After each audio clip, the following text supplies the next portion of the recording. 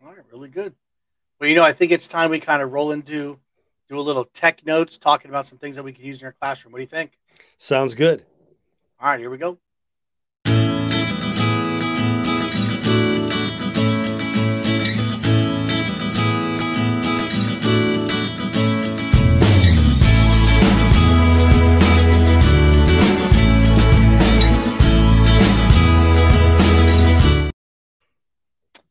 All right, Don, we'll go ahead. Why don't you kick off our tech note sessions? Okay, well, this Technotes is going to be a little bit different from the past because mine is more of a theme.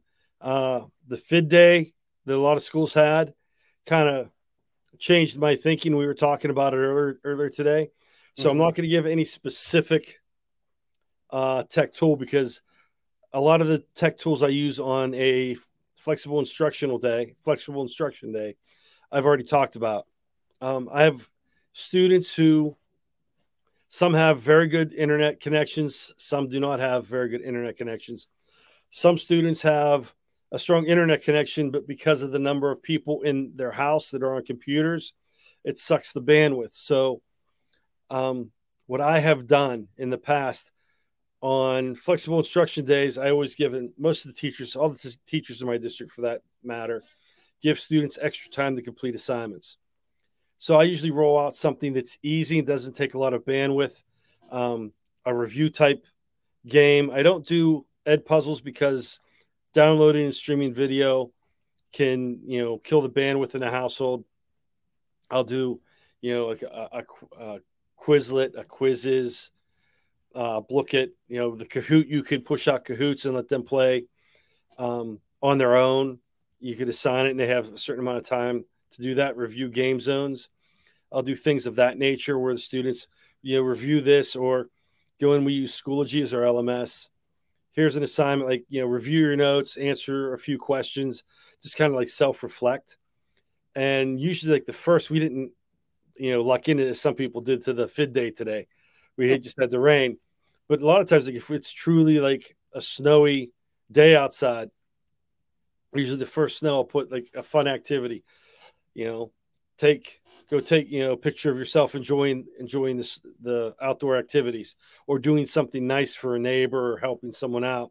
And for the kids who don't like being out in the cold, take a school appropriate picture of what you're doing in the weather, or take a school appropriate picture of how you're not enjoying the weather, you're staying inside, staying warm. And I've had kids, some kids playing video games, some kids reading a book with hot cocoa, or sitting there giving a grumpy face out at the snow because they can't go outside because it's cold and snowy and wet, or people helping their neighbors.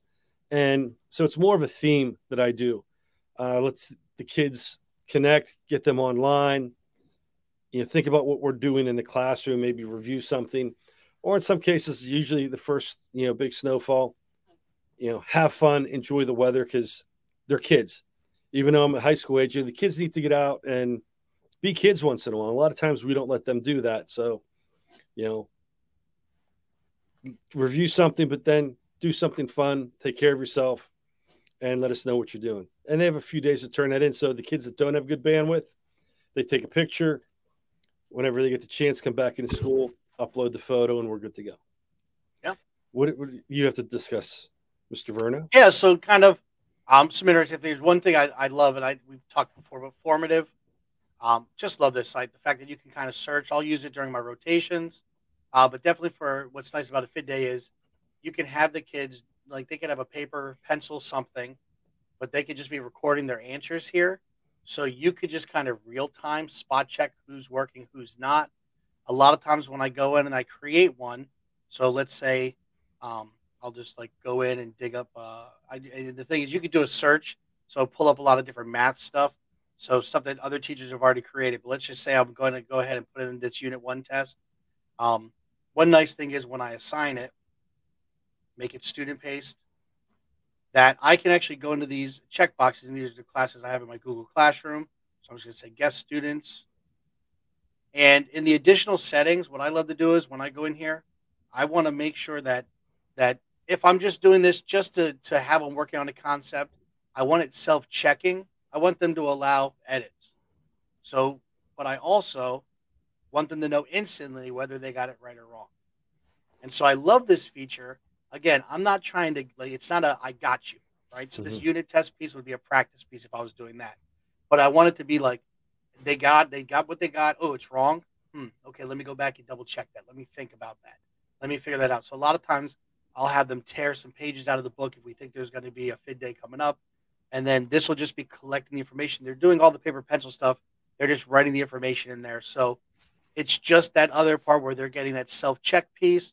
And then I can actually pull it up, see all of the students and just kind of scan through and see who's done what, just to kind of eyeball again, because we do give them some time to make it up, but I don't really want to take 4 more class periods of them working, right? I'm not Right. giving them, this is only going to take, 10, 15 minutes. So, just for me to be able to spot check and see who did or who didn't. Sometimes it's a reminder email, to them or maybe mom and dad. But again, so that instant, and I don't want to show them the answers, especially after soon because I'm making this open ended. All right. But maybe when I close it, then they would see the official answers. Hopefully they'd have them all right by then and then assign. Now, if it has a little star, these are the features you get if you have a paid subscription. What I just showed you, the ability to do that is for your free subscription. So the other thing is, now I know you talked about the bandwidth. So this doesn't take bandwidth into consideration, but I actually, at our board meeting in December, was sitting with Patty Duncan, who does a lot of work with Discovery Ed, and she was talking about this newer feature where they kind of, kind of looked at what Ed Puzzle's doing and kind of pulled some features from there. So you mentioned Ed Puzzle, but currently, Discovery Ed now has video quizzes. So a lot pre-made, and that you can go in and make your own from some of their materials. Again, you can search by content, by a keyword. You can change it by the grade levels. You can scroll through. These are already made. So when you go in and click in, let's say moon phases, and then, you can scroll through. Here's the video, and it goes through and just has the different questions that they were asked. Now, a lot of times when I'm using these, again, the goal isn't the I got you. One, I tell my students when I even roll these out, I said, listen, I'm giving you this. I want you to watch this. The content is important. But how many of you, and I'll say, how many of you have ever had, a video on and then the teacher will ask you a question and you zoned out and you had that brain fart moment. You're like, oh man, I zoned out. I didn't catch that. With these, the ability to go back and replay is huge. Oh, okay. I see that. Okay. Yeah, I missed it. Sometimes you got it. Sometimes you don't. Go back and replay it. And then you go through again.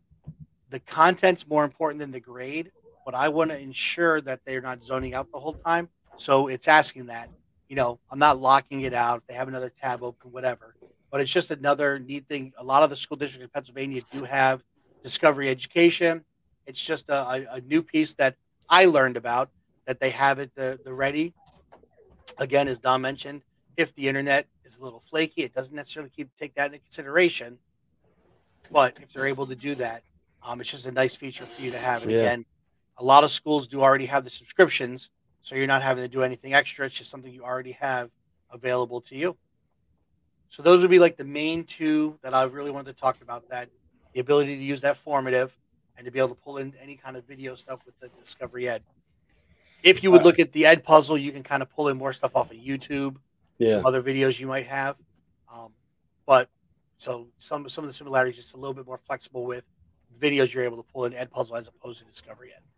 Yeah, and I like how you let the kids, check their work, because that's one of the things I do. A lot of like my reviews I'm using either quizzes, review game zone, said Book It, and I like that better than handing out a paper study guide from the standpoint and explain to the students.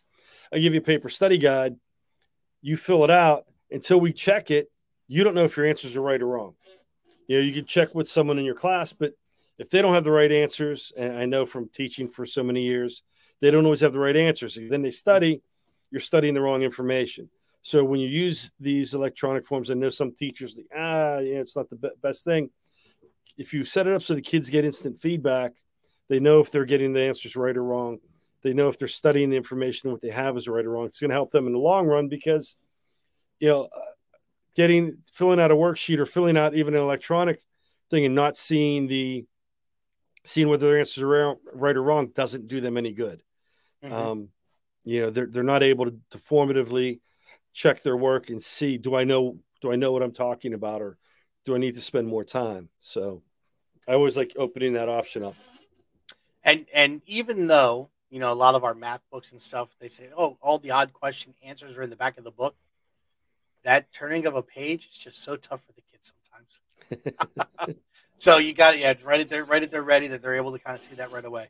So definitely now, so that's big. Now you mentioned Blookit, you mentioned the games, just to throw it out there. We talked about this before. I forget what episode we talked about GimKit, but they they released sometimes they put a featured game in for free. So part of their free games, they have a snowball fight game. My students love it. What they really love is because when you're answering questions, you're building up the amount of snowballs you have. So I try to front load how many snowballs I have, because there's no option but to play the game as a teacher. So I'm trying to answer all these questions and get it. So they, my one class, the second time we played the game, they ganged up on me, man. So be careful, teachers, because I'm loading up all these snowballs and they just started firing at me. So when I finally, and the other thing, they know I'm doing it because I'm projecting to the screen so they can see the game. So then when I came back into the game, you die and like respawn, die and respawn. It was in this infinite loop that for the 10 minutes I had the game set, I couldn't even play. I kept dying, respawning. So be careful. Find a nice little snowbank to hide behind. But the snowball game, the snow fight game, they love on the GimKit. So that's a freebie for teachers that's going on for at least this week. It's live. Nice. Yeah, Review Game Zone has one of the games you can play is a snowball fight, and sit there and you get the question right and you throw snowballs and kids throw snowballs back at you. I'll put it up on the interactive TV in front of my room and play. And the soccer game, I'm not very good at, but we'll play, and the kids get a kick out of watching me try to play the soccer game. And they'll take turns to come up and play. Mm-hmm.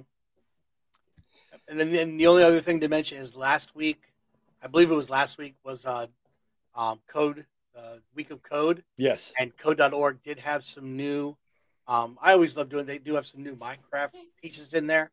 So the kids can code on the website if they don't have the apps available to them. And code.org and Microsoft with the Minecraft EDU team have put together some worlds that you can push out and the kids can kind of go into. And they're doing a lot of coding within the game of Minecraft. So some definite cool things there that I just throw in during my rotations that the kids could do something a little bit different, because still that coding aspect, there's still that the program thinking and then how they're going through with that. It's the technical skills that they get from that. And it's a nice break from doing some math or doing some science just in that rotation piece. Yeah. So just some different options. Have you gotten, I know Tinker has a free code of the week. Tynker. Right. So I forward that out to our computer science teachers. You could use it with any group. You have a week to complete it, I believe, maybe two. But it's free. You don't have to subscribe to Tinker. They do have the fee subscriptions, but this is every week. They just throw out, here's an email. Here's a theme for this week or for the season to do, and it's a great way. It's like an activity that they could do on a flexible instructional day, or as a break from regular curriculum, or as an add-on if you do like a choice board. That could be one of the rewards on a choice board for the students. Awesome. Really good stuff. So we're like kind of piling on the yeah, I tell you. Putting it on late this week.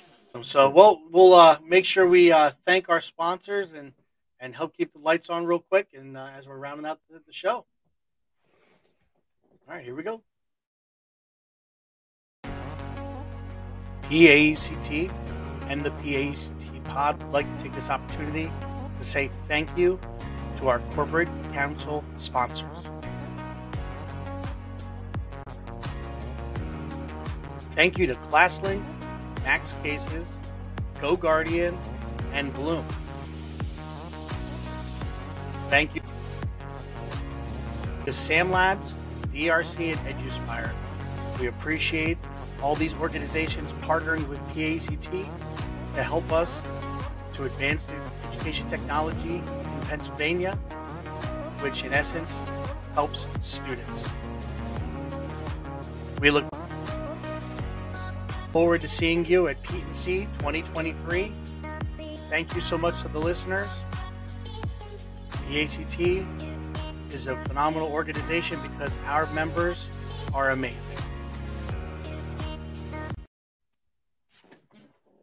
Can't stress that enough. Yeah. We're only as good as our members, and our members are unbelievable. Truly appreciate them. Very strong membership, very active membership, and that's good.